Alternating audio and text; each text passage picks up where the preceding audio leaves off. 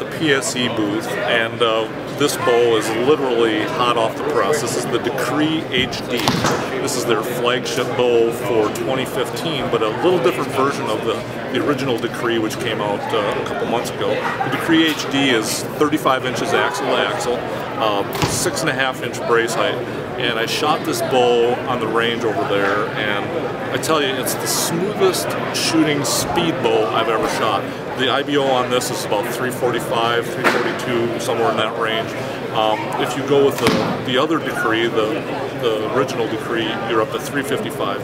But for me as a shooter, I would drop 10 feet per second, which this bow does, for a little nicer valley, a little more solid back wall, and this bow delivers. This is one of the nicest PSEs I've ever shot. It's got their standard, I love their grip, and the speed and draw cycle is thanks to this new HD cam that they've come out with. So really excited about this bow.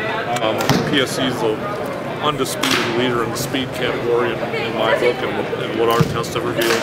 And this is just another version of their high-performance flagship bow that's been a really pleasure for me to shoot. So obviously no bow is perfect. I mean, it's not every bow has some drawback that's going to appeal to one shooter and not to another. So anyway, here's the compromise. On the Decree HD, you're giving up 10 feet per second for a little bit different draw cycle, one that I prefer. Now, if you're a speed guy and you don't mind that little steeper valley, that feeling like the bow just wants to go on you a little bit, this is the one you want. You want the straight Decree. You're going to gain that 10, 12 feet per second that's important to you, and you'll be perfectly pleased with the draw cycle. But me, I like a bow that's a little easier to control, and I'll give up a little speed for that. So this is the one I picked up, two brand new PSEs.